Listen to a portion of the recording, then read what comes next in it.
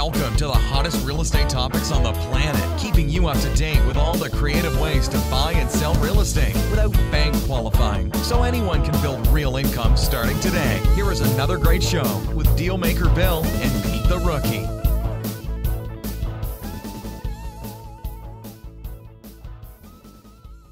Here we are at another episode of Flipping Houses for Rookies.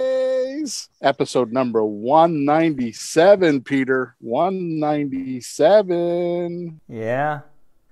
And have no idea what to do with episode 200. Yeah, right? Well, for celebration. Yeah, right? Hey, Bill, you know what'd be funny? Huh. For 200, we should replay episode 1. Oh, yeah. That's what I want to do, is go back to when it was all scratchy and we couldn't hear one another and we were like recording it in the car and shit. Yeah, that's what we want to do. Send our listeners back to 1839 with the technology, right? Yeah, they'd appreciate 201 that way. It's like now, we appreciate more what we had before and all the stupid complaints. They're kind of gone, you know? There you go. Stop bitching about the little shit, folks. There you go. All right, so today's episode is called, this is for you, Peter. Oh, boy. Predictable Gargantuan. Predictable Gargantuan. How do you like those words? I like those. I know those, too. Yeah, predictable Gargantuan profits found in real estate emerging markets. Oh, God. Just like a tide of the ocean coming in and going out, is on a predictable schedule. Real estate marketing cycles go up and down predictably too, don't they? Well, most of the time. Yeah. I mean, right now is interesting. Yeah. Market cycles go up and down predictably too. Unlike the ocean, unlike the ocean in real estate, the tide always rises over time. And if you hold real estate long enough, you'll actually make money. Even better, because there are large and small markets, all with their own cycles. It sometimes looks like random motion. But once you hear what we're going to talk about in this podcast, you will soon see these cycles are not random, but have very predictable telltales that are very obvious once you know what to look for. As soon as you are done listening to this podcast, you will know more than about 95% of all the real estate investors out there, and how to use key indicators like a crystal ball when it comes to profits in real estate investing. Emerging markets are the most exciting part of the real estate market because of the millions you could make with these simple understandings of economic movements, management of cities, and cravings of buyers wrapped into one package with one big bow called profit. Nice. Nice one, Bill. Yeah, you like that, huh? Yeah, sure. All right, so let's get started, because we've been kind of goofing off enough here. Am I allowed to smoke a cigar in this session? Sure, you talk about it enough. Show people that you really do it. That's all I do is It's smoke. not just like it's not like George Burns just sticks one in there and walks around. You're going to see smoke here, folks. And just be glad you're on a screen. Yeah, right? Stop. Sound like my wife. That's right. Yeah, we're in the same camp. You're out. You know you're outnumbered, but what do you care? Hey, you know what I That's say? what, folks. You know, that's why you're outside, Bill. You know what I say? What? And when you say I'm outnumbered, Yeah? underestimate me, please. I work better that way. Oh, good one. Good one. Yeah, act shy and demure. Yeah. And innocent. Go ahead, do it. Yeah, exactly. All right. That's what. Go ahead. No, it's okay. Let's goof around. Go ahead. Emerging markets take many forms. And you know this a little bit more than I, because you've done a little bit more research on some of the emerging markets we're talking about, right? Yeah. Well, I don't know if you. Well, you'd say I know a little more than you, but that's not a lot either, because it's there's a few things to track and pay attention to. So go ahead. We'll talk as you go. So emerging markets take many forms. Most after years of dormancy and stagnation. Mm-hmm. Right? Some areas or big cities spring back to life. So you have this area and it's dormant and stagnant, and then all of a sudden it springs back to life, right? The simplest way to understand, which is an emerging market, by the way, the simplest way to understand and characterize these markets are to observe these two things. Ready? Yeah. One, people are migrating in rather than leaving. Right? One, people are migrating in. In other words, they're coming in instead of leaving. Right. Two, jobs are being created rather than destroyed. Yep. Okay? So you and I both know, because we kind of live by this same policy, if you would, is that statistics don't go down, do they? Statistics don't go down. Well, I have a few that look like they're going down. What do you mean by that? They're held down. Well, they're held down. They just don't go by themselves. Yeah. So it's usually something makes it happen. It's total cause and effect. So something makes it happen, right? So in our personal lives, we try not to take responsibility for the fact that, oops, we made the statistic go down. We try to blame it and like assign cause somewhere else. And well, that wasn't me.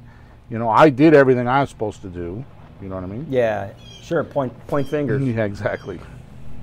So you, excuse me.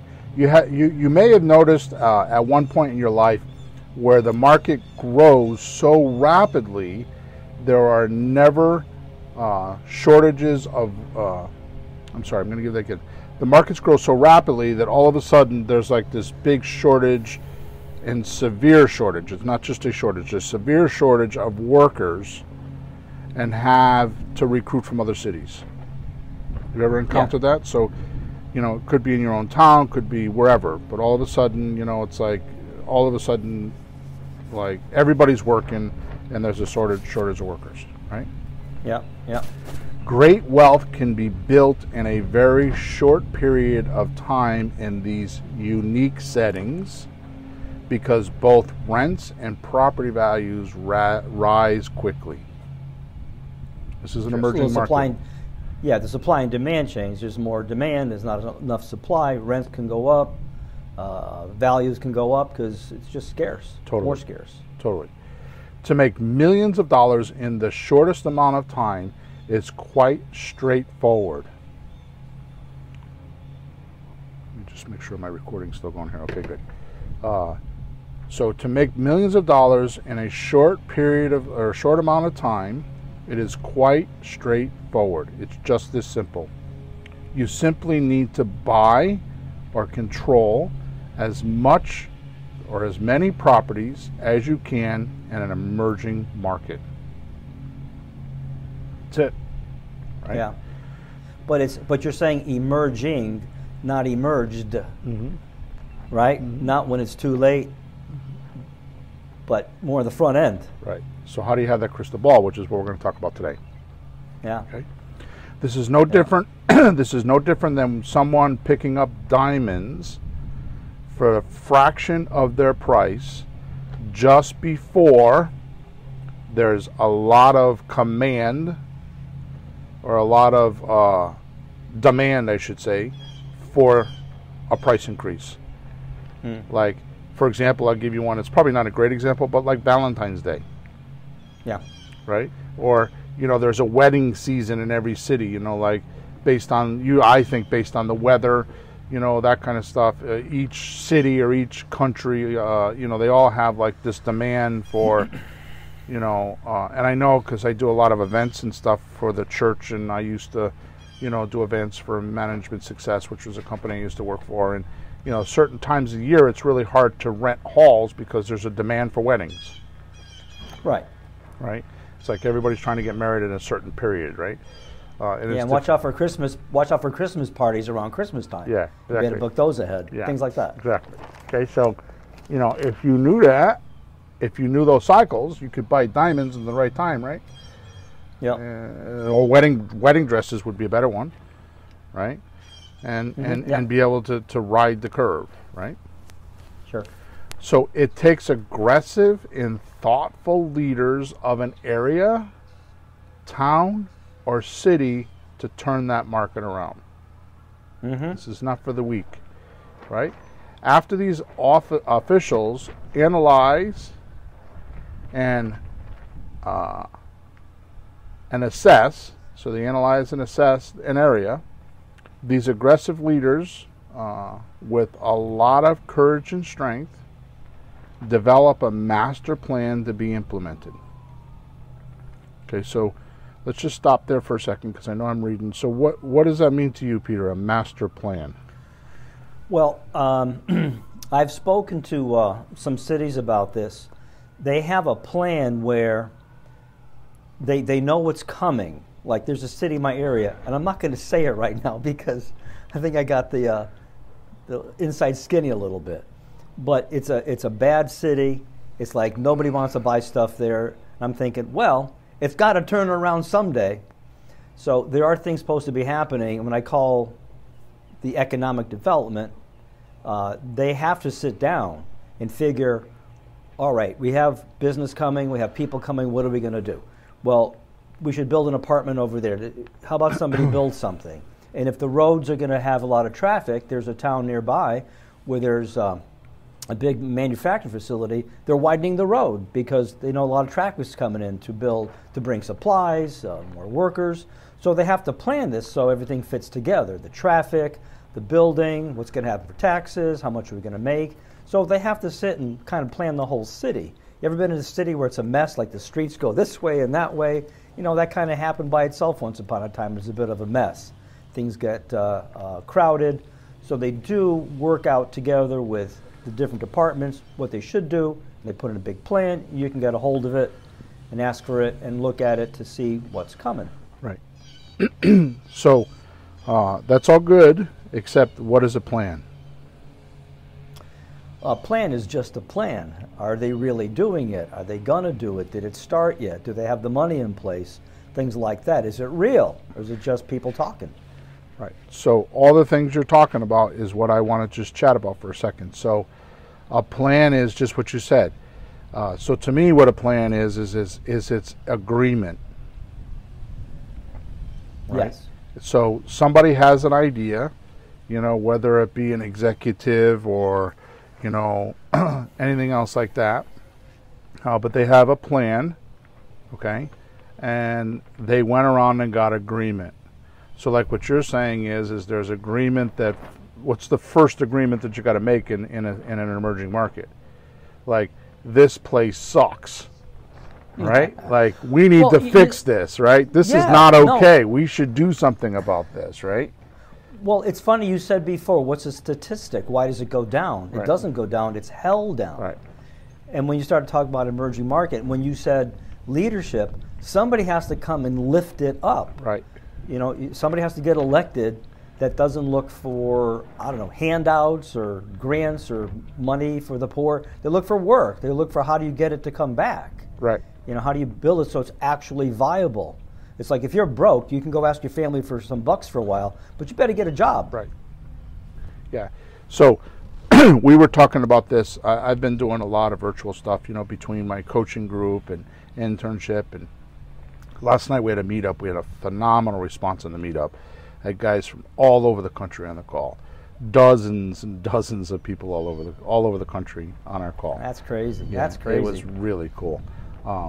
But one of the things that we were talking about is, I get it about the virus, and I get about the economic points, but like in Connecticut, the governor has put out an executive order that we as landlords are not allowed to do any evictions. We're not allowed to, push off any sort of. If the renter doesn't want to pay, they can not pay. And the last thing, there was 4 things on the list. I should have wrote them down, but there's 4 things on the list. The last thing he said, as there's an executive order that the tenant has the right to use their security deposit for their rent. we all know my feelings about our governor in Connecticut, the liberal guy that he is. Okay. Yeah. Obviously, he doesn't have apartments and he doesn't know what it's like to be a landlord. Obviously, he doesn't run a checkbook and he doesn't get it, right? Well, he gets paid no matter what happens, doesn't he? Totally. Right. So, Yeah. what I was saying is okay. So even banks are talking about having some liberties on payments right now, right? Well, yeah. The other end has to hold true too. If it doesn't go in one end, it can't come out the other end. Come on. Right. So let's say you get liberties for 3 months, right? Your mortgage is $1,500 a month, right? Yeah. And you don't pay for 3 months, right? So 1,500 times 3 is 4,500, right? Sure. On month 4, you owe $6,000. Well, aren't they going to just put that at the end of the mortgage and not ask them to pay? They're not doing What? that. They're not doing that. Come on. What? I was in a network meeting yesterday morning at 7 o'clock a.m. and the mortgage guy said all they're doing is just relieving the payments. Month 4, you have to pay the money. I thought I heard something different, but that's nuts. That ain't going to work. So, well, doesn't that make it like, okay, you're 3 months behind, they can start the paperwork now, right? Mm-hmm. Start the foreclosure procedure. Right. Lovely. So, the thing to do is to fix it. And that's what we're talking about with these officials. The thing to do is to fix it because you can't keep kicking the can down the road. Yeah. Okay, so these politicians go into an economic zone, or we'll call them managers, go into an economic zone, and they'll create packages for investors in certain areas. It usually starts with investors, right? Because investors will bring the money in, right? Yeah. And they'll make deals with these investors so they can start doing rehabs. Because the first thing you got to do is you got to take the property that's distraught and you got to lift it up, right? You got to start rebuilding it. Yeah. Yeah, you got a bad area. It just looks crummy. The streets are bad. The buildings are bad. Right. You got to make it more attractive so people would go there, work there, live there. Other businesses would come in. Right. So they have to give those incentives and tax breaks and whatever to make it easier or inviting to come do business there. Right. So these investors come in. They make deals with investors to bring them in, and we'll talk about what those are in a minute, right? And they're going to want to rehab existing inventory or build new housing units. And these incentives will be outlined in this master plan. Mm-hmm. So the master plan is an agreement of how we're going to turn this around. What is the city willing to do to attract these types of people like you and I, right? Which allows investors to receive things like low interest loans, right? Mm-hmm. Tax abatements, Mm-hmm. right? And block grants. What is a tax abatement?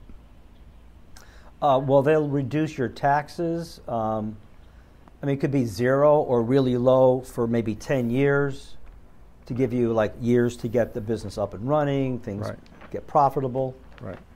Good. So these aggressive incentives can motivate large companies to start moving in. Mm-hmm. See how the cycle starts? Right? Well, you can only go so far down until you got to come up. Right. And so once the rehabbers start rehabbing an area, and which, by the way, Peter, you and I are both old farts. We know that. So we're on a podcast right now, so we know that millennials listen. So we got to use some millennialese. Okay? Yeah, millennialese. Yeah. So what would that be, Bill? So what we're talking about right now is gentrification. Mm. That's what the millennials call it now, gentrification. That means you come into an area and you turn it into something that it's not. You're going to change it so that others will, so it'll attract people. Right. Right? So they call it gentrification now. Okay? Mm-hmm. Back in the day, we didn't have that word. We didn't use that word. But we use that word now. What did we say? Hey, it looks pretty now? No, we rehabbed it. All right, so that means that you're going to start attracting more jobs. People start moving into the area, the town, the city, and this momentum starts, right? And as the quality of life improves and jobs increase, even more people want to move in. Yep. Right? Existing businesses will expand to sell more furniture, clothing, cars, hardware, household goods, all kinds of things. Food, yeah, food, pizza, Yep. haircuts. I mean, everything that you need a little more of. Right. So you can actually, you can determine actually what jobs are coming into the area and when. And like you already mentioned, you could do this by contacting the city's Economic Development Department or committee. Because some smaller areas don't have departments, they have a committee. And what happens now when you call the Economic Development Committee or the department? What do they have? Well, they should have plans, like that master plan They you're had the talking plan, about. yeah. So what happened was, going back to plans, somebody had an idea, they got a bunch of agreement, they're like, oh, let's do this. They actually work out the available resources, because some cities have some better resources than others, right? They work out resources, they work out the tax abatements, they work out, the incentives, the interest rates, and they put it all in writing. The reason why they put it in writing is so other people can understand it, right? So if it's in writing, it's true, because what is really truth? Truth is really agreement. It's really what we all agree upon, right? I mean, if we all agree that we should stay home because of this virus, then it's true, right? If we all agree that we should smoke cigars while we're doing a podcast, then everybody would be smoking a cigar right now, right? So the point is that once you put it in writing, you can start building more agreement. More importantly, you can start getting action implemented. Right, because it's laid out. Investors are not going to go in and start spending money unless it's for real. Right. So they need things written down, agreed, signed by legal beagles and whatever. Right. And in the minutes of the town committee, council meetings, or whatever it is, so that's really real. You're not going to go spend money otherwise. Right. So one of the things that actually, let me give you this. So one of the things that we do, there's a couple of things I want to talk about that we do, meaning mostly you, because you do it, is first of all, we have a website that we use that you can go on, and it's very helpful. And that website is datausa.io. datausa.io. That's D like in David, A like in Apple, T like in Tom, A like in Apple, U like in umbrella, S like in Sam, A like in Apple, I like in Indian, O like in octopus. So it's datausa.io. The site's got a lot of good information. So we'll just kind of like poke around and just look at stuff, and then you'll call the economic development, right? Yep. Now, sometimes. Here's a trick. This is an important trick that you should listen to, not you, the listeners, okay? Okay. Is it possible that we could have people that say things and don't do anything? No, that never happens. And not with human beings, right? No. So one of the things that you should check on before you start moving into an area is, where is the city spending money? What money are they allocating? Like have they released any of these loans to rehabbers? Right. How many rehabbers have they given loans to? Right? Yeah, because they'll also get grants from the state and the federal government as well. Yeah. And you can see what's happening there. Like, did they actually happen? Did they pass? Or are they there? Do they actually have the grants from the federal government? That's right. Are the rehabbers actually doing the work? Are there, in certain bad neighborhoods, buildings that have been rehabbed and look fantastic? Yeah, one of the cities I'm looking at in my area, I saw that a whole block had been demolished. It was an old factory, and it had been demolished. That's a step in the direction. And then somebody told me, oh, by the way, in that old factory building over there, yonder, they're doing a lot of stuff inside that you don't see, but they're inside doing it. So I found out that they actually had started, which is good news. But you didn't see it that easily. Right. But it was going, so that's good. Right. Here's another thing that you could check. You could check, just have a realtor pull sales for you in that area. Okay, we're gonna talk about this when we go through the phases. But another thing that you'll start noticing is that the foreclosures are being sold more. There's more foreclosures being bought. Right? Right. So you could start taking a look at, and the way you could do this, it's a very simple way to do this. Okay. What you could do is you could call a realtor, which they'll be glad to do because literally it takes like less than 5 minutes to do, and ask a realtor for the last, like pick an area, like let's just say Meriden, Connecticut. Okay, I would call my realtor and say, hey, could you do me a favor? Could you give me a list of all the sold properties? You want all, because you don't want just resident, you want commercial and industry and all that. Can you give me a list of all the sold properties for the last 12 months? And they will give you an Excel spreadsheet. Right? Okay, What you do is you take that Excel spreadsheet and you upload it to a software, there's many of them, but like Google Maps. And you ask Google Maps to pin all of the addresses. So that means they put it on a map for you, like with the little pins, you can see where everything is. And when you do that, you will see clusters of the sales, right? So if you're looking for an emerging market, you can, like even suppose we were to go to Utah and we're looking for an emerging market in Utah and we live in Connecticut. We can see where those clusters are, right? Now what we can do is we can start calling realtors in the area. We can call the economic development department. We could, maybe we can call the police and find out what's going on. We can start asking, hey, what about this area? And you kind of like make this little area. What's going on over there? And you could find out because you were able to identify the sales. So you see something is starting to move. Yeah. Right. Okay. Now, Well, this is important because what people usually do is they come at the tail end when things have been screaming for a year or two. Go, oh, things are really hot there. we're going to talk and start about that. buying Yep. stuff, right? Yeah, we're going to talk about that. Those are the different Okay. phases, okay? So, but Okay. for right now, if you have an area, I mean, you should do that anyways. You should, if you're a new investor and you're looking to find a farm market, that is one of the ways you should do it. You should call a realtor, get the last 12 months worth of sales.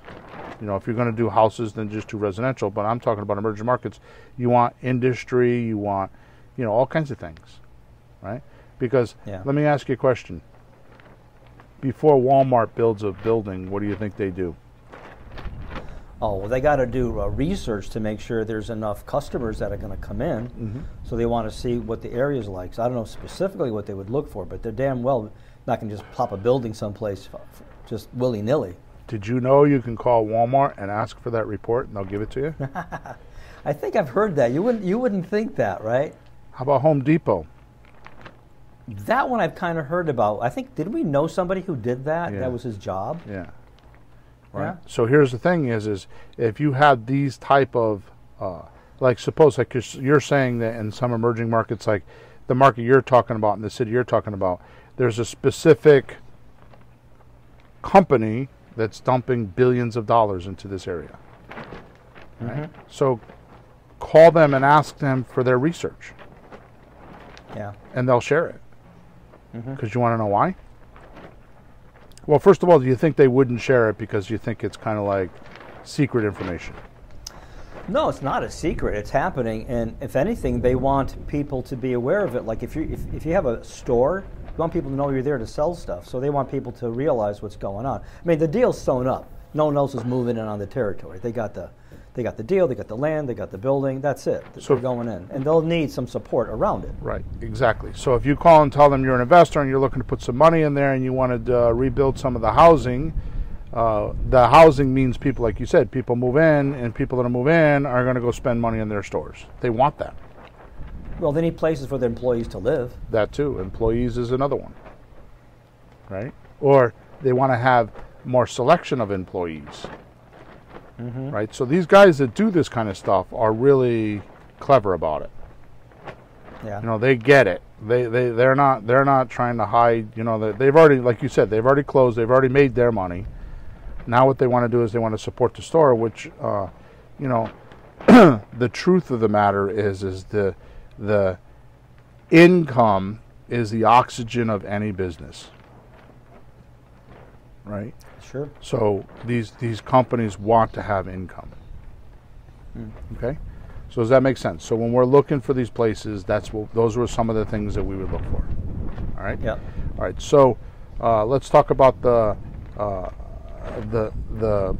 breakthrough. Which, by the way, a lot of this information I was going to talk about at the end of the show, but a lot of this information you can find in a book that Dave Lindahl wrote, which is called, I think it's Real Estate. Emerging markets. For real estate, yeah. Let me see. Emerging Real Estate Markets is what it's called. So what he talks about in this book is that there's 4 types of markets. So I'm going to tell you what they are, and then we're going to go over each one, okay? Yep. So the first one is buyer market, phase 1. Then there's buyer market, phase 2. Then there's seller market, phase 1, seller market, phase 2. So if you look at an area, you're going to want to plot it in one of these 4 categories. Right? And based on the research that we were just talking about, okay, it will help you figure that out. And I'm going to give you some indicators to look for in each one of these markets so that you can sort it out. Okay? So let's break it down. So we'll start with buyer market phase 1. Okay? This is where you find an oversupply of property, and you may wonder how oversupply happens. Right? So what is oversupply? Well, there's too much. Okay. There's more housing units, houses, apartments, everything than there are people that want to be there. Right. So vacancies are high. Right. So one of the reasons that this would happen is that a common thing is you'll have limits or not limits, more than like it, on condos and apartments. Right. So what happens is previous to these things being built, the limits were loose, and it allowed 5,000 people to live in a small piece of land. Right? So how many times have you seen that? You know, you got some farm, you know, and it's got, 5 acres of land or 10 acres of land, and they build 5,000 condos on it. Yeah. Right? So that's one way that you could have overstock or too much inventory. Right. Right? Because they overbuild. Okay? Which is, I'm sorry, they didn't overbuild. That's number 2, by the way. But what happens is the restrictions in the city have to be changed. The zoning. Let me give you an example of this. Okay, Meriden, Connecticut, in my career, did this. Okay, what happened was they were struggling with tax money. Meriden has a lot of 2, 3, 4 family houses. I mean, there's just blocks and blocks of 2, 3, 4 family houses. Okay? So let's think about this for a second. My taxes on my house in Wallingford, which is the city over, on a single family house is like, we'll say $4,500 a year. $4,500 a year. In Meriden, my 3-family house that I have, one of them, the taxes are like $4,000 a year. So that's $4,000 for like 3 families. And so that's okay because it doesn't make a difference except in that 3-family, how many kids are going to go to school? Same amount as 3 households or more. How about garbage pickup? More garbage. Right? So Sure. you start going into these, like all these things that the same amount of money has to pay for more. Right. So what Meriden did, because it was clever on their part, probably about 10 years ago, is they decided that the way they were going to fix their tax problem is they put enforcement in and started changing their rules on renting.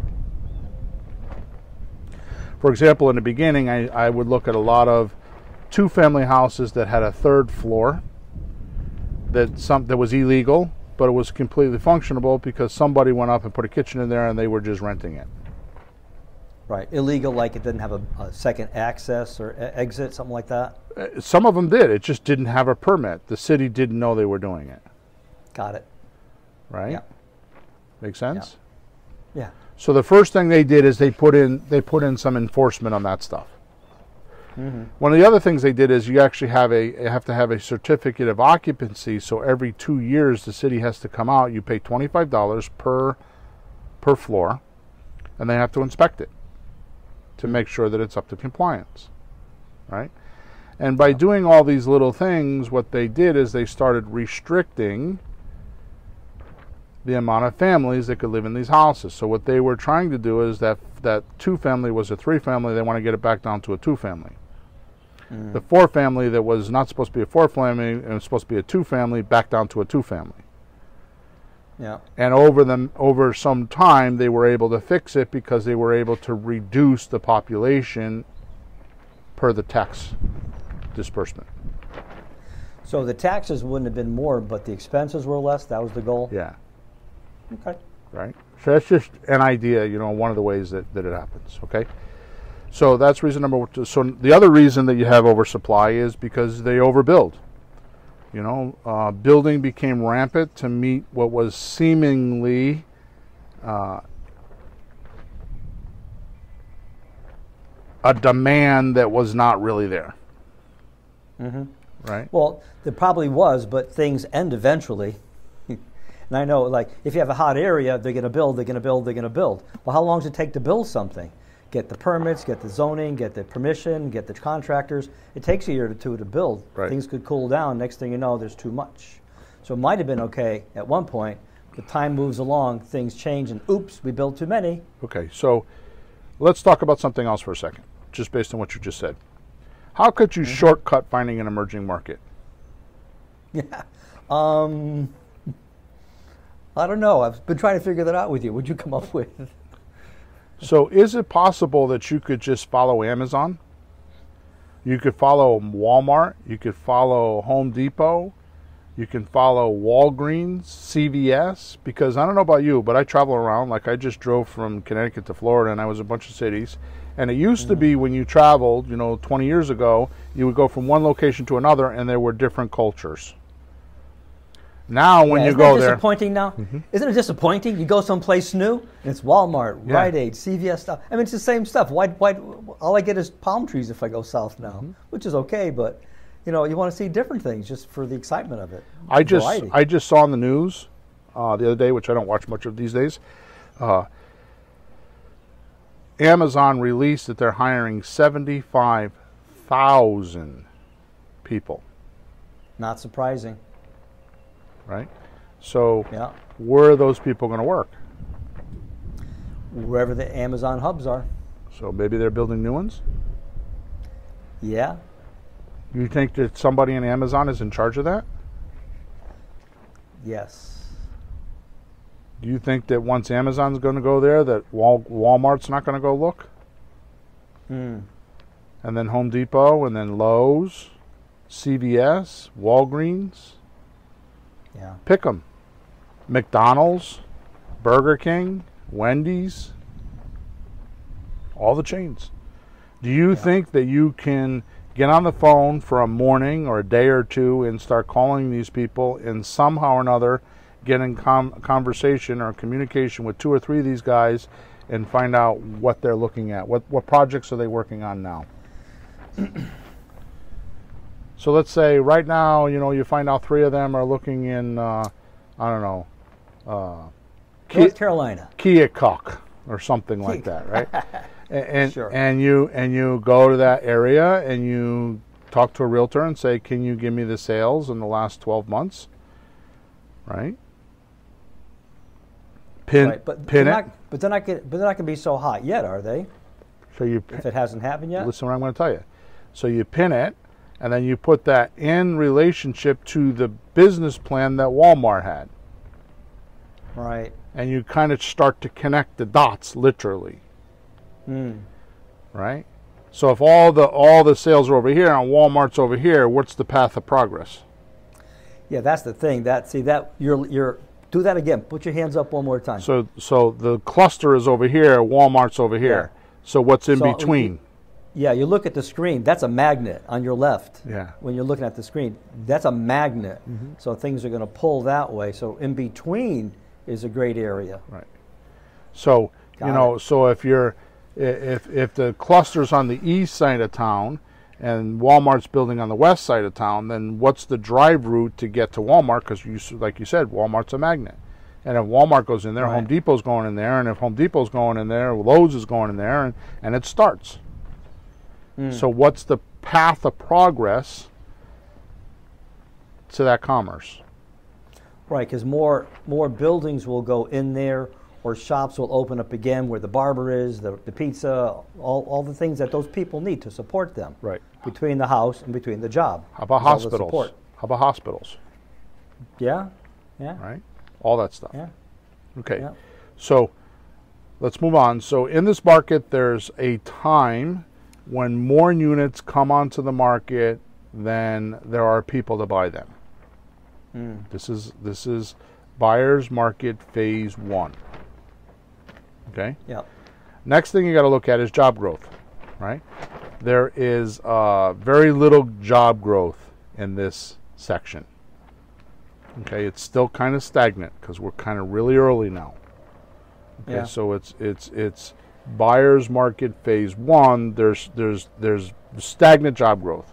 Okay, and job losses are high and causing people to still leave. Yeah. Okay, and it doesn't.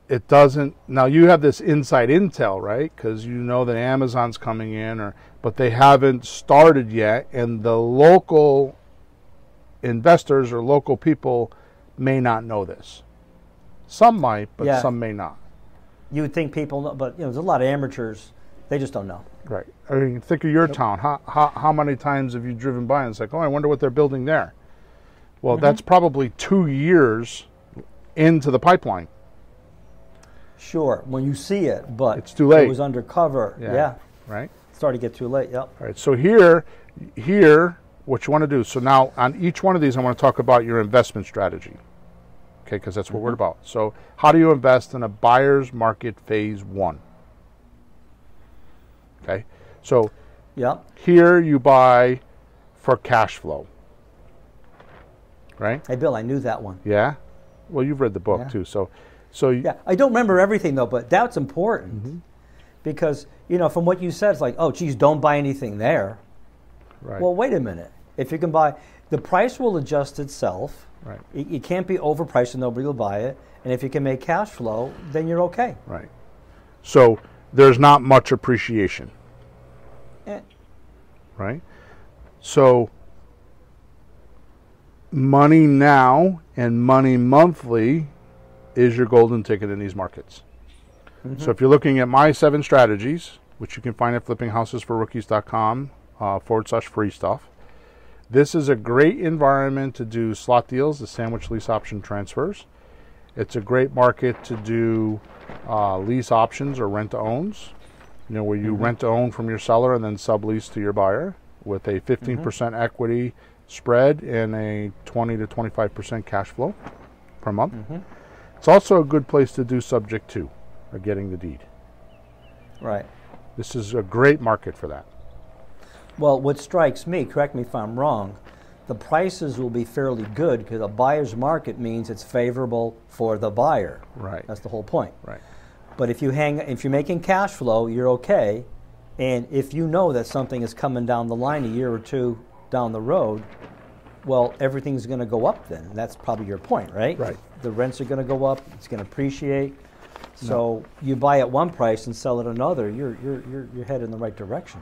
So flipping houses for rookies this year, and I didn't even know I was doing this when I started, because you can attest to this, okay? In December, I told you that I wanted to expand in 2020. Right. And what I wanted to do is I wanted to get out of my backyard. Well, look at the screen, folks. Right? Yeah, exactly. And I wanted to start buying real estate in other cities. Right, but the crazy thing is, you didn't know how you were going to do it. But folks, this is how an entrepreneur works. This is how business people work. This is how successful people work. They don't follow. They just make up their mind. They want to do something. You don't have to know how it's going to happen. I decided 6 years ago I needed a new stream of income, a new job, something. I didn't know what it was going to be. And here a few years later, I'm doing this. I'm not this huge, roaring billionaire, but I'm doing well. And this is way better than I was a few years ago, with just constant opportunity that's unending, even if I'm older. So that's how you do it. You make a decision. Go ahead, Bill. Then tell us what happened then, Bill. So now here it is 4 months later, or 3.5 months later, and I have, in fact, I recorded a video yesterday, and we're going to have it come out. I have figured out how to run a real estate business virtually, which means you buy and sell properties in areas that you don't live in. Opened up my market to the whole country. But Bill, anybody could say, well, with the coronavirus, with all the virtual stuff, you had to do it. But you were doing this back before that happened. December, looking for it. All the coronavirus did for me was excel my activity. Yeah. Because as we talked about it a couple of podcasts ago, as soon as I heard about the coronavirus, I noticed it was a little bit of an emergency, so I started to promote. And honestly, I don't regret it, but I'm working more now than I did 6 months ago. The amount of business I have is unbelievable. Yeah. Right? It's unbelievable. It's just, money is not even yeah. But there's a lesson there. I talk to a lot of people I know. I'm a music teacher. I got students, I got neighbors, I got family. And the last person I was texting to about this goes, well, you got to wait it out. His wife lost a job. He's hardly working because he does restaurant work, equipment. He's hardly working. You got to wait it out. What do you mean wait it out? Wait? Wait? No, you mean find something to do. I don't care if you read a book. To find 18 ways to make money on your own. Walk somebody's dog. I don't care what you do, but do something to do this business, some business. Find something to do. Don't sit there and wait. So I decided a couple days ago I wanted to buy an iPad because I wanted to make some videos, and Emma said I needed to buy this. I talked her into buying it. She was like, you really don't need that, Dad. Well, that's what I want to do, right? So we're looking online and blah, blah, blah, and I'm like... She hasn't learned yet, has she? Yeah, she has, yeah, but... Just let them do it. So I decide I'm not waiting online, I'm not doing all that. I'm getting in my damn car. It's the first time in days I left the house, and I'm going to Best Buy's. My sister's bitching at me because I'm living with her. My wife is bitching at me, you can't leave the house. Here's what happened. I just got done telling you the story. I got in the car, I went over to Best Buy's, I drive in, and the whole mall's closed. There's no cars in the parking lot. So I drive up to Best Buy, and I notice there's about 6 or 8 cars parked on the curb, and there's a tent out front. I'm like, oh, I wonder what's going on here. I get out of my car, and there's nobody around me, so I'm nobody's gonna. And I get about 10 feet away from the tent, and the girl says, "Can I help you?" I said, "Yeah, I wanted to talk to somebody." I said, "I wanted to see if I could buy an iPad." Some guy steps out from behind her, and he's about 10 feet away from me. Long story short. Here's what happened. I went back and got my car. I sat in my car on the curb. The guy stood 8 feet away from me, talked to me, went back and forth in the store 4 or 5 times, getting my answers to my questions. What, no phone? No, just 10 feet away from me. I'm sitting in the car. He's going back and forth in the store. Can't he call them? No, he works there. He's a Best Buy owner, an employee. Goes inside, checks it on the computer, comes back out, gives me my answers. 20 minutes later, I spent $430. On a store How'd you that pay for it? How'd you pay for it? cash. Cash. Yeah. Okay. Actually, I was expecting PayPal or something. No, I use my debit card. So actually, what happened was I asked them how much it was, and I went, and they had on one of the doors that slide open. The door was open, and he had a register right there. He was about 4 or 5 feet away from me on the other side of the register. I stuck my card in there, pushed the numbers. He gave me a receipt. I left. But he told me I didn't have to do that. He said he would take my card. I didn't have to get out of the car if I didn't want. In the interim, while I'm waiting for him to do these questions, I'm looking in my rearview mirror because all the cars are behind me, and there's guys, employees, rolling out carts with boxes of stuff, televisions, and on a store that's closed. Yeah. So is the glass half full or half empty?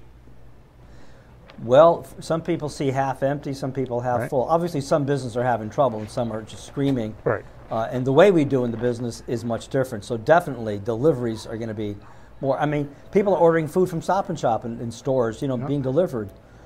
So will we have more warehouse supermarkets where you don't go, you just order food and they just drop it off? My sister. They have less aisles, and My sister, I'm not trying to knock her, but she doesn't do as well as I do, obviously. And so, they work hard. They both work. He works, she works, and they kind of struggle along. While I've been here, every day we order something from the grocery store. I've completely stocked all her shelves. I'm ashamed to even tell you how much money I spent, and it's got the numbers 4 digits. I've stocked all her shelves, all her cabinets. There's all kinds of supplies here, right? Because and she bitches at me because she's like, I'm like, let's order lunch. Let's order what restaurant you want to go to. She's like, we got all this food. Why don't we just eat our food? I said, because I want to support the local businesses. And we'll order $30 worth of food for everybody in the house. And they deliver it. They leave it on the front steps. We go out, we pick it up, and we leave. Yeah, I did that the other day, and the doorbell rings, and you go to the door, guy's in the car waiting for you to get it, and he leaves when you pick it up. No contact, pay by phone. Okay, so let's get back to the podcast because we're way off time here. So in this market, the jobs are shrinking, everything's shrinking, okay? And you're looking for, here the market starts to absorb, the only time you want to invest, which we talked about in phase 1, is when it's, usually what happens is it's your backyard. That's why you're investing in this market. It's usually your backyard. Yeah, well, it's easier to know what's going on and to manage it and take care of it, basically. Right? So what I'm telling you is the way the world is and the virtualness of it is that you could find these markets and invest in them with slot deals, rent-to-own deals, and subject-to deals, and never leave your desk. Yeah. Right? Now let's go into buyer's market phase 2. Mm-hmm. Okay? Here, the market starts to absorb the oversupply of the property. Right? Rental space starts to fill up. Time on the market starts to decline. Mm-hmm. Right? As more jobs come into the area, appreciation starts to quicken. Right? This is an exciting time. During this time, bank foreclosures will start to rise. That's a real good indicator, right? And you'll know this because you'll start seeing foreclosure wars, bank foreclosure wars. You put an offer in on a house 3 months ago, your offer would have been okay. You might have done the haggle $2,000-$3,000, and that's it. Now it's 3 or 4 months later, and you're like, what do you mean I put a bid in for $65,000 and somebody paid $85,000? What are you talking about? Right. So these are foreclosures that are left over from like buyers 1 that are still there, but they're selling more because things are picking up. So the sales are picking up. There's not more foreclosures. Well, like I said, there's more sales. The appreciation starts to quicken. Yeah. Right? So that means that the appreciation is faster. Where before it might have taken 2 years to appreciate or 5 years, now it's like you buy something on Friday and it appreciates by Monday. It starts to go like that. Mm-hmm. Right? Because I've been in that market, right? Yeah. Rents start to increase. That's another good indicator. right? This is by far the most profitable phase to invest in. Okay? But it won't be emotionally easy. This is the most profitable phase to be in, but emotionally it will kick your ass. Why is that? Because you put an offer in on a house that you paid 2 weeks ago or a month ago. You bought a house for $65,000, and this week you got to pay $75,000 for the same house. Yeah. That's emotionally like, what am I doing wrong? What am I missing? What's happening? You start to introspect. You start questioning yourself. You start thinking, what's going on? Unless you have this data that we're talking about, you won't know what's going on. You think it's you. You think you're doing something wrong. You're not outside of your box. You're not. This is your backyard now, right? This is when it happens in your backyard, okay? Unless you know this data, then you can do it somewhere else, right? If you can get in early enough, right, most investors won't catch on for probably 6 months or a year down the road, right? So it's better to catch what's happening while times are still hard. So it's like the end of phase 1, the beginning of phase 2 is like the perfect time to make millions of dollars. Oh yeah, absolutely. That's like the sweet spot. All right? But you got to do your homework. Well, this is the crystal ball moment. This is the crystal ball moment that everybody talks about that they don't think is there, but it's as obvious could be if you go look for the right data. Right, and this is before everything hits the newspaper and how great it is in this area and how people are buying so much and it's so hot here. Oh, look, honey, look how good it is there. Right. Right. So how do you invest? What kind of investing do you do in a buyer's market phase 2? Okay. So as I said earlier, this is the start of an emerging market. This is the beginning. So when you find anything that makes sense, actually you'll start to find things make sense. Right? You'll start to notice that when you understand what we're teaching you here and you understand what's going on, it'll start to make sense. Oh, I better do something. Okay? So I was just thinking that this virus came along and America seems to think that the whole United States went into a buyer market phase 1. They think that people don't have jobs and that they're not going to be able to pay their mortgage and it's all going to collapse. Well, whether that's true or not, they're just worried, huh? Let me ask you, let me choke on my cigar. Let me ask you a question. This is kind of like when I have a subject to person that is worried about if I take over their loan, they can't get another loan. And that's because all they're thinking about is when they give the bank their financials, they're just going to say, oh, well, the bank's not going to give them money because they have this $1,500 a month mortgage, and their income doesn't overcome paying this $1,500 a month mortgage and a new mortgage. Right, because this person's got rid of their house, they want another one, so they need a second mortgage, and the finances look off now. Right. But what they don't take into account is that if I'm paying the mortgage and I give them a document saying I'm paying the mortgage, I'm going to pay $1,500 a month. They could take that $1,500 a month and put it in their profit and loss statement and show the income as well as the outgo.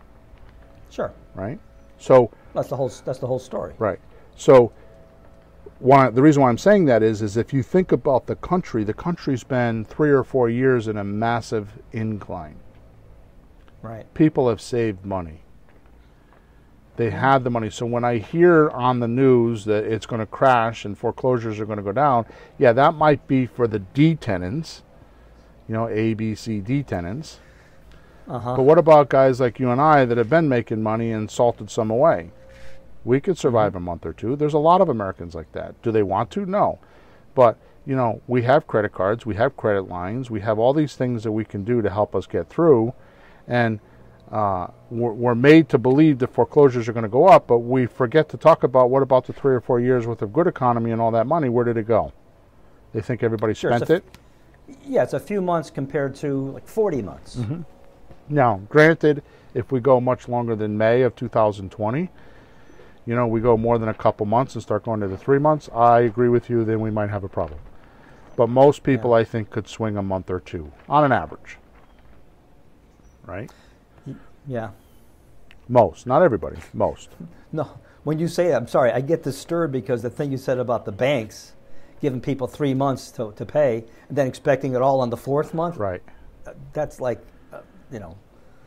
So that doesn't not good. The strategy in a buyer's market phase 2 is, as I said earlier, this is is the very start of the emerging market, and when you find this market, everything makes sense. I suggest you still buy and hold. Okay, don't sell quickly. If you do, you'll be giving up huge profits. So the cash flow might not be as good now if rents are going up, but the allure of the appreciation down the road outweighs that. Is that right? Why wouldn't the rents be going up?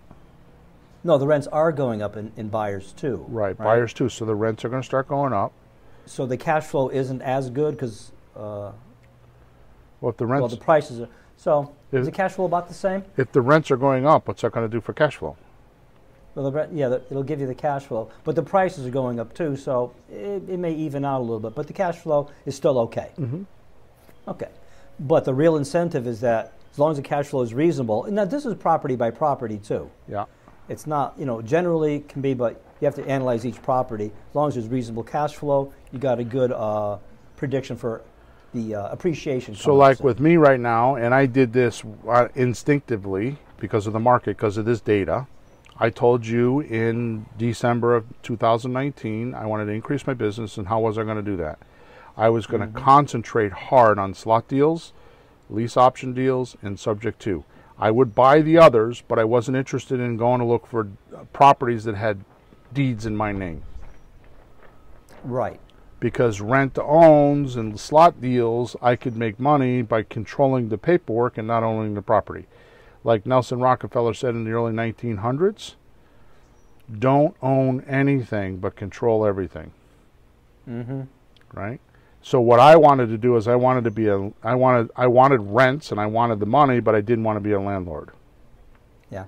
And this is my business plan for this year right now. So basically all I did is I picked the strategies of my 7 strategies, which is why I have 7 strategies that work best in my economic environment. And I switched them because we were, for the last few years, doing buy-in flips, right? We were doing rehabs and flips. Yeah. Well, good opportunities came up, so we weren't going to pass them by. But I'm glad we sold our last one in February. Right? Yeah. Did you notice that we and this was a little bit of luck, but more my strategy and talking to you about it. When the virus hit, we were prepared because I kept telling you for a year the market's going to change. The market's going to change. In December of 2019, I started like really pushing the lease options, the slot deals, and the subject twos, and that's what I've been buying. And we managed to get rid of all of our heavy weight, clean out the inventory. And now I have my rents coming in. All my rents are paid, right? And everything's fine because I saw the telltales coming the end of last year, and we made adjustments because of this information. I saw it coming. And it's safer. People worry about real estate because it's a big expense and you could lose a lot, but this is safe real estate. Well, there's no risk because the most we put into a deal nowadays is $100. Yeah. So how do you not risk money in real estate? Yeah, don't put any in. Boom. So I'm telling you to buy and hold, right? Yep. So the reason why I'm telling you to buy and hold is because the market's going to appreciate. So why would you want to sell right now and make 10 grand when you could wait 6 months or a year and make 100 grand? That's right. Why would you want to do that? Right? You wouldn't. Nope. So let's move on to seller market phase 1. Okay. So seller market phase 1, this is the latter half of the emerging market. Right. It's like the second half or the later half. Okay. And a market transitions into this phase when it makes economic sense to start building again.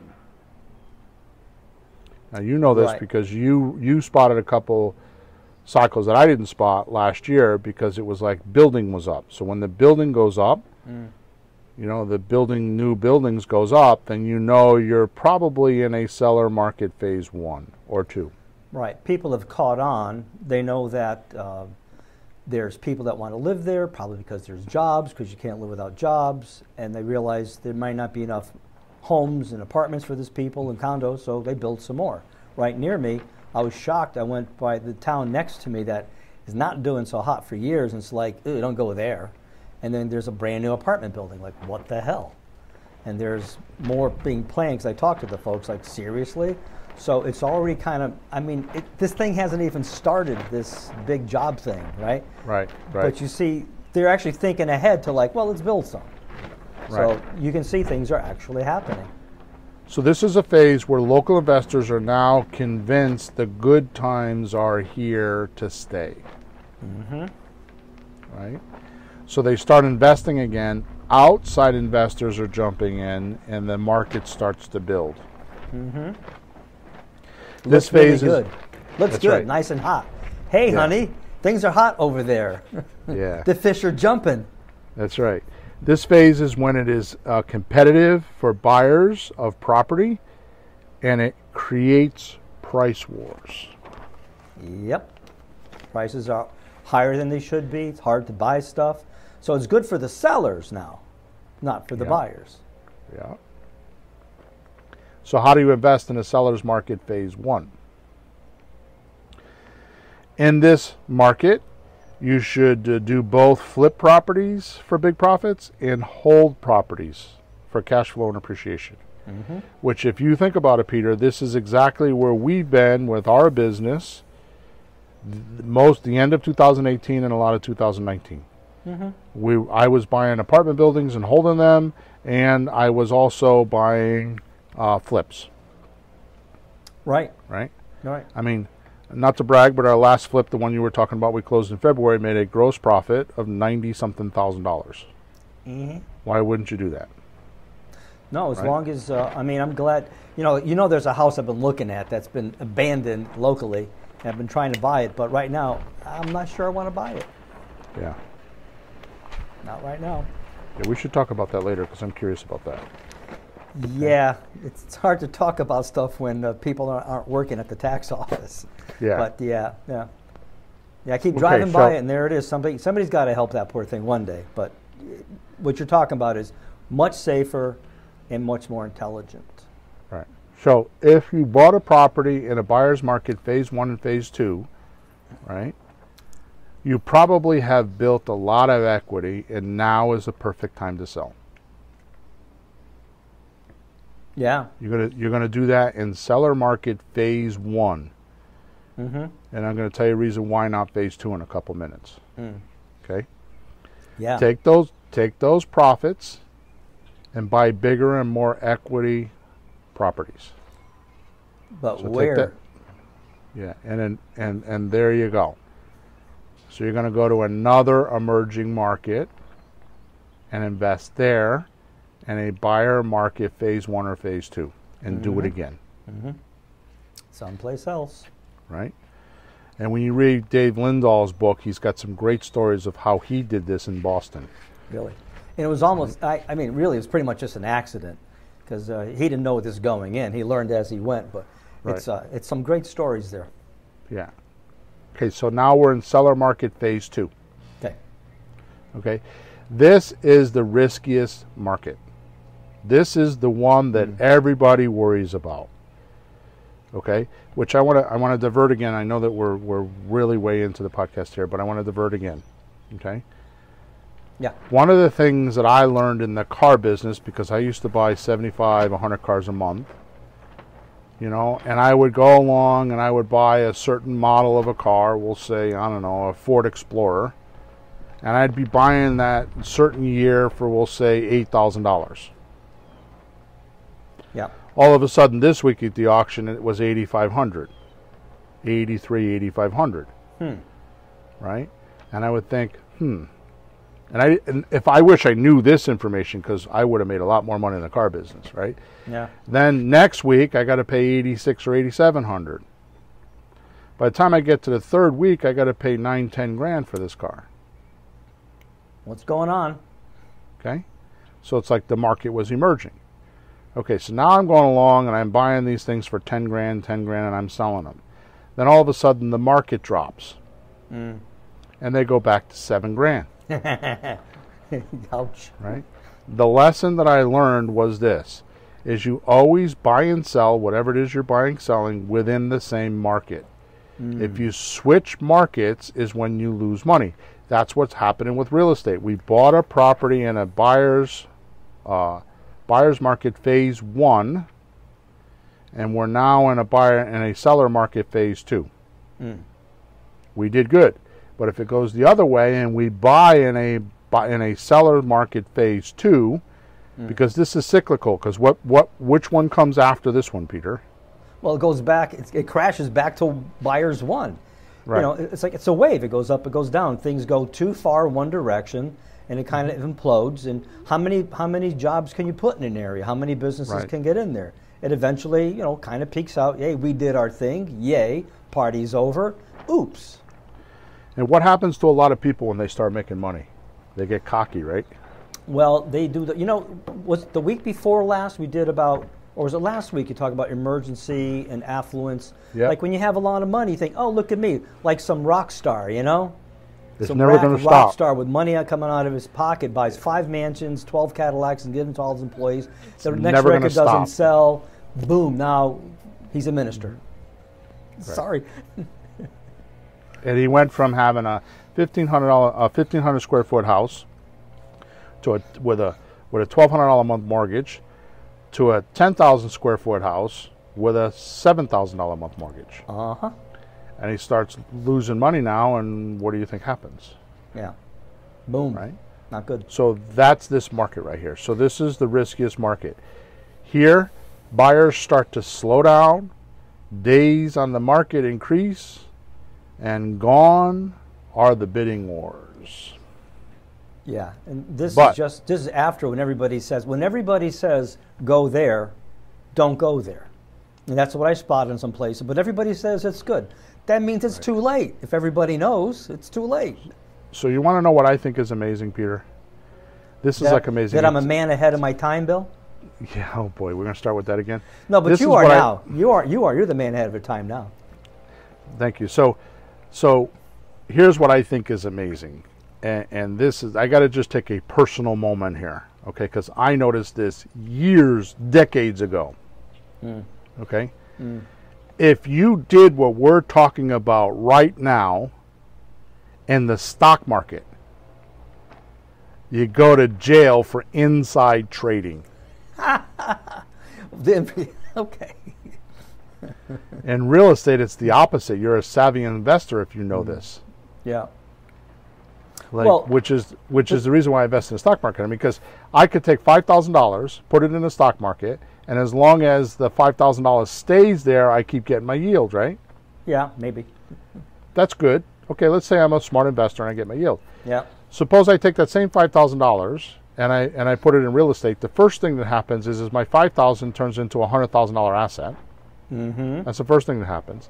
Second thing that happens is it gives me my return, right, which is controllable. Yep. Third thing that happens is if I get in trouble and I want to take that $5,000 out, I could refinance it, get my $5,000 out, and still keep my income. Can't do any of that with the stock market. No, there's way better leveraging with real estate. Yeah. Period. Okay. $100 deposit for an option. Period. Right. So, in the beginning stage of this phase, prices are still inflating, but they are taking longer to sell. Right? More days on the market. Too much Did supply. we or did we not experience this past year? Oh, hell yeah. I've been making calls to buy certain properties, and it was just too hot. It was just too much. Almost everywhere. Or the properties that we were buying and rehabbing where they would sell in a week or two, they were taking 2 months. When we just sold, took 2.5 months to sell it. We did good with it, but we put it on the market. It was a couple months before we got a deal. It wasn't 2 weeks like it was the year before. Right? It was longer days on the market. Now, we ended up doing it because we did a good rehab and all that stuff, but it was longer days on the market. That's always been my indicator. Yes. Yeah. Is when that happens. I didn't, now that I know this, it's a lot easier, but prior to knowing this data, that was always my indicator. It's like, I don't want to get stuck with another one. I think I'm going to wait and see what happens. Right. Okay? Right. So investors start to realize the market is changing, and they put more properties on the market. Everybody's trying to dump, right? Which is what I was talking about earlier. The person that's not an investor but owns property right now with the virus hears on TV that it's going to be a bunch of foreclosures and stuff like that, and they're thinking, "Oh my God, the market's going to crash." If they were like on the fence with like I should sell, they're just dumping property. I'm telling you, I got coaching clients that haven't done deals and have been having trouble making deals or are making deals right now. People are just saying yes. Right now is the best damn time to be in real estate ever. Ever. In my 16 plus years, I've never had a market like this. I am so excited about the future. It's like unbelievable. I don't want to do anything else but just this. I'm having trouble teaching real estate right now because it's taking away from my investment skills, because there is so much money to be made right now. It's unbelievable. Yeah.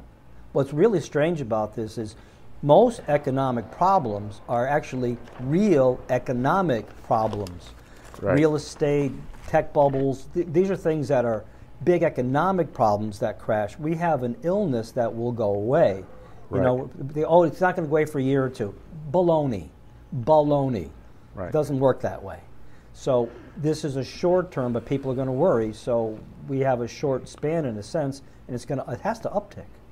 It forced me to take my real estate business virtual, which was the best thing that ever happened to me, because now it's accepted by others. Yeah. And just like we were talking about you with your guitar business, it forced you to go to virtual. And if you want to expand that business, now is the time to do it, because it's easier to do now. It forced me to do things I didn't even know was possible. Well, necessity, mama of invention. Yeah. So in this phase, we're almost done. We're going to end off here pretty soon. In this phase, this is where the average layman person says we're in the bubble. Yeah, and we're in trouble. Yeah, right? So this starts to fuel a downward trend because people are putting their houses on the market because they're trying to cash out, right? Smart investors have started to pull out long ago, right? Job growth has become stagnant. Population growth has started to decline. Fewer people are there, which means there's less demand for properties. Overbuilding leads to oversupply. Sellers lower prices so they can pay off loans. They lower rents to get tenants. Foreclosures start to rise. Apartment buildings start having higher vacancy factors, right? And issues with, and here's another good indicator is rent. The big apartment buildings start offering incentives. Yeah. Sign on bonuses, or free month, or we'll give you this if you sign on, if you sign up now. You start seeing that, you're in a seller's market phase 2. Yeah. Right? So here's a good indicator. This is a Dave Lindahl thing. This is not me. This is Dave. I don't want to take credit for this. He says that if you monitor the building permits always, which I want to start doing. We don't do this, but I want to. Monitor the building permits for the number of permits pulled is a good gauge. Right? It will give you a clear sight of where supply will be in the next year or two. Right. It's a great statement. So thank you, Dave Lindahl, for that. Yeah. Okay. How to invest in the seller's market phase 2. I'm going to end off with that. Okay. So in the beginning of this stage, you want to sell and move on to another emerging market. Right. Right. Towards the end of the stage, there are huge bargains, but it takes courage to do it. So this would be at the very, very end, just before it becomes buyer 1 again. It'll hit bottom and wind up buyer's market.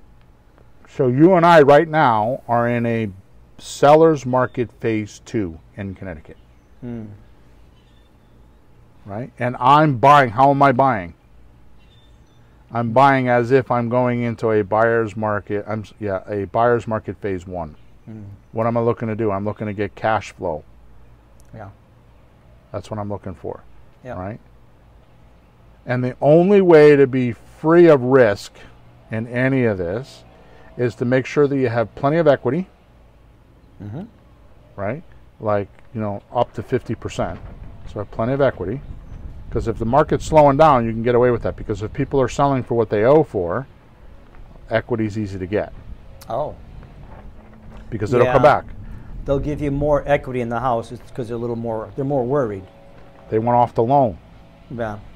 Now that they went from, and this is where I talk about, the difference between sellers. There's only 2 differences between sellers. There's 2 kinds of sellers. Right? Yeah. There's one seller that is of the impression or has the idea that this asset, this is an asset. Oh, right. He's glad right? he has it. It'll make him money. Right. Honey, we got one. Yeah. And Kiyosaki says assets make money, liabilities cost money. Right. He's taking a lot of shit for that, but that's the best explanation of accounting I ever heard in my life. Yeah. So people that have properties have like this savings account, and they have this profit, or as we call in a real estate, equity, and they're trying to go to the savings account and they're trying to get their equity because they want their cash. Yep. That's one way. That's what most realtors deal with. That's what a realtor deals with mostly, is the people that are looking to get their assets cashed in. Okay? Right. Except when a market does what we're talking about now, the realtor can't perform. Right? So it then puts them into the second type of an owner that I'm talking about, which is a person that has a problem and sees the property as a liability. Right? Yep. It's like, I just want to get off the loan. I don't want the problem anymore. I don't care about making money. He's more worried about losing money than making money. He'd rather wind up even or walk away than lose, instead of maybe winning and maybe not winning. So it becomes liability management at that point. Right? Loss mitigation. Yeah, there you go. Here's right? a good word. So it's like they're just like trying to mitigate their losses. Find those sellers and you start doing creative real estate. So in our market, this is what's happening right now. Is we're in a seller's phase 2. We're starting to decline, right? We had, in Wallingford, I had Bristol Myers move out. We had, a couple big companies move out of the city. Oh. All the indicators are there. Job losses up, right? All the indicators are there. So what am I going to buy? I'm going to buy lease options. I'm going to buy cash flow. And I'm going to squat in a year or 2 when it turns around and appreciation comes back. What am I going to have? I'm going to be in a buyer's market phase 2 or seller market phase 1, and I sell. Right. Because I'm going to be able to, as the months go on now, I'm going to be able to start paying what people owe because they want relief. So when the market's good and the realtor is kind of a hot shot and can go get the money and take the asset and give it to the seller, they're cocky. But when the realtor is in this market and it starts to decline and they can't get the money or the people can't get approved, right? So what do you think is going to happen in 4 months from now when people are trying to buy real estate and they go show their bank statements and they don't have income for 3 months or 2 months because of this virus? What's going to happen? Well, see, if a person can't get a mortgage, isn't that a perfect person for rent to own? Yeah, there you go. Because shortly, his bank statement will look good again within 6 months to a year. It'll look fine again. Right. So why? That's the reason why we're doing what we're doing is because if we're going to be in this market, we're going to pay attention to cash flow. Right? So you got to be patient. Now's the time to be patient because in Connecticut or in my market, I'm not saying this is everywhere in the country, but you could take a look at what we just explained. And in my market, we're in a seller phase 2.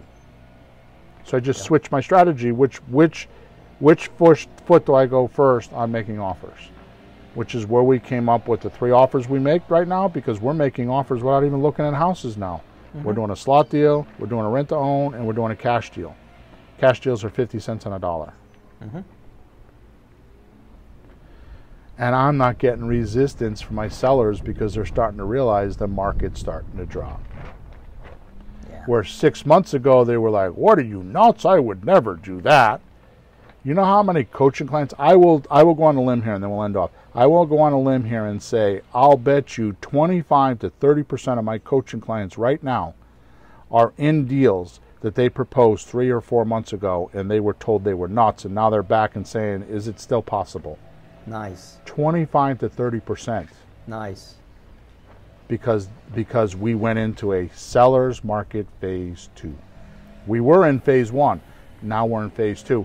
And the coronavirus just excelled that. Where normally that wouldn't happen until the end of the year, beginning of next year. Now it's here because of the job loss. Yeah. Because that's one of the indicators, is job loss. You know, and as sad as that is, because this isn't good. If you don't know anybody that's been ill, it's not good. I have a family member. They're okay now, but it's not good. But we're not sitting here like, we can take advantage of this. There are people that have a problem with a house that they can't get rid of, and they're worried. This will help them. And I don't think you should take advantage of those people either. You should help them and do the right thing. Yeah, so the prices will be fair enough. It's not like screwing them. But if we don't do that, the realtor can't help them. Who's going to? So I just want to make that clear, because all the books I read on real estate, all the best guys always talk about don't be a jerk. You know, be decent about it, because it will help somebody, and someone else trying to buy who can't buy, it will help them, and you get paid for helping people. Exactly. Okay. So basically there's a line in the dirt, right? And sellers went from the left side of the line that says, I'm going to make money on this real estate, to, oh shit, how am I going to get rid of this? Yeah. And how much is it going to cost me, to the other side of the line? And that is happening right now, which is why I say the most amount of money is made in chaos, because that line's been drawn nationally. And we don't need a bunch of loans. We don't need to go get, like all these REITs, real estate investment trusts, and all these Wall Street guys. They're going to start backing off. They're going to stop buying. Interest rates are already crashing. Right. And they're not going to want to buy these properties because they're starting to depreciate. I've told you this how many times? How many investors think that they're smart investors and savvy investors in an up economy? Yeah. And it's not them. Any lucky bastard. Right. Now what's going to happen is we're going to filter out all those guys, and we're going to start, the real guys are going to stay now. All right. Well, the guys that could go ahead. The guys that could make money without real estate, buy real estate without money right now, are going to survive and do well. Yeah. The guys that are using money are going to go by the wayside, and the money's going to go somewhere else. And that's what's going to happen. Yeah. So, before we end off here, I want to say one more time, thank you, Dave Lindahl. He wrote this book in 2008, which is called Emerging Real Estate Markets. Now, I didn't get all my data there, but for sure it was concise and it was easy to understand. So you should go buy his book and you should read it. He is a phenomenal guy. He's an apartment guy from Massachusetts. He owns over 8,000 apartments and teaches it. You and I have gotten help from him. If you want to do apartments, he's the guy. Go get in his program. It's very reasonable. There's a lot of smart people there. They've got things figured out. They have formulas. Dave Lindahl, he's been around for 20 years. He's been around as long as Ron LeGrand. He's a Ron LeGrand student. Just go, if you're looking for that, go talk to Dave, go talk to his crew. They're family run, and they are phenomenal people. So if you're looking to go learn how to do apartment buildings and that kind of stuff, he has got it figured out. And he's got some amazing training. So just go check him out. Or just go get his book. And he's got other books too. If you type in Dave Lindahl, which, by the way, his, can I spell his name here? I can't spell his name here. I think I've got LINDHADAHL. Yeah. That's Do it close again. enough. If that isn't it, you'll find it. I think that's it. Say it again. LINDAHL. Right. Swedish? Yeah, probably. But just go to Amazon. He's got several books. His millionaire. You're reading that now, right? His millionaire, real estate millionaire book is Yep. phenomenal. He actually for real, no hype, actually writes the checklist on how to buy apartment buildings in that book. And you read it the first time and said it was good, and then you're reading it again, and you're like, oh my God. After we've been through all the training and spent all these thousands and thousands of dollars, you're like, oh my God. That book had everything in it. The emerging market book gave the idea of where to look and why and how. This book, the millionaire one, is more details on how to buy each property and the process. And it's like a course, you know. It's bizarre. We've taken courses. I like this because it's like a course in a book.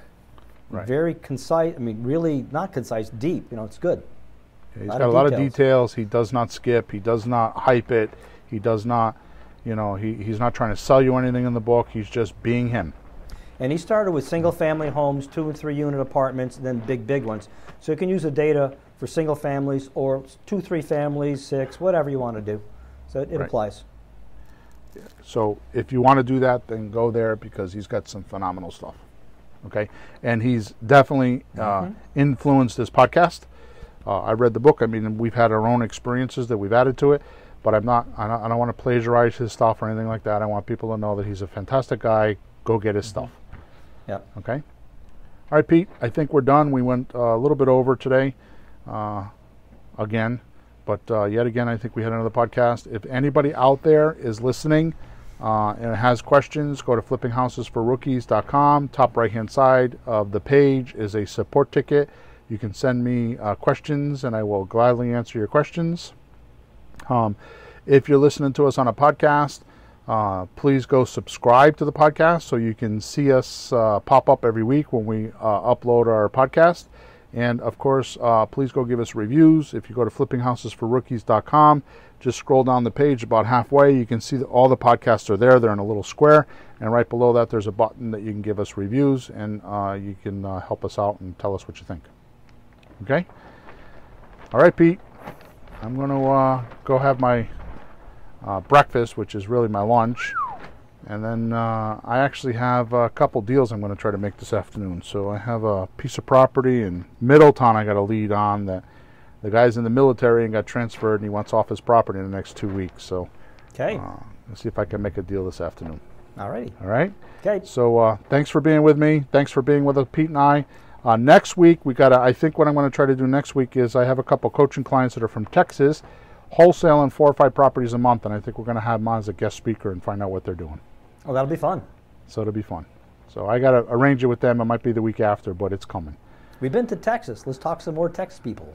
Exactly. Let's get our boots and our cowboy hats on. Ooh.